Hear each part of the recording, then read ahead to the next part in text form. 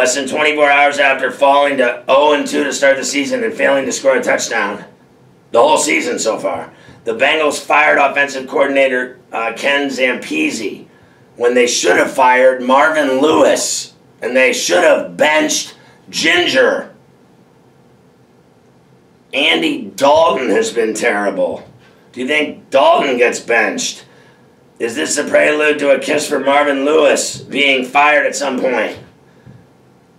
Is it really the fault of the guy calling the plays, or are the players the ones to blame? How pathetic are the Bengals that they fired the offensive coordinator and that's all they did after their two embarrassing showings? Both home losses. I mean, how pathetic is that? Like, are you kidding? I think that makes them look like even more of a joke. I think Marvin Lewis is even more of a joke for firing Zampese.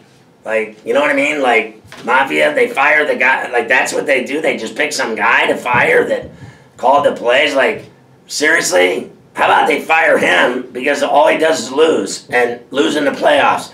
Never wins in the playoffs. And now they don't sniff the playoffs.